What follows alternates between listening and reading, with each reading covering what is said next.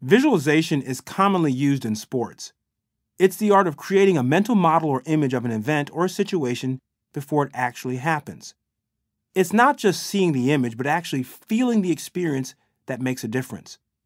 Experts in the field of visualization believe that there is an actual physiological response within the body when someone correctly visualizes.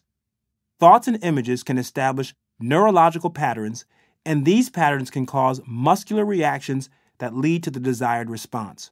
Seeing and feeling a thinner you can actually create neurological patterns that spur muscle responses that lead to behaviors that bring about weight loss. Some people may want to visualize what they look like in a bathing suit, while others may choose to visualize a 30-minute exercise session and the gratifying exhaustion they'll feel after completing their workout. You don't always have to visualize the same scenario. Switch them depending on what you want to focus your mind on at the present time.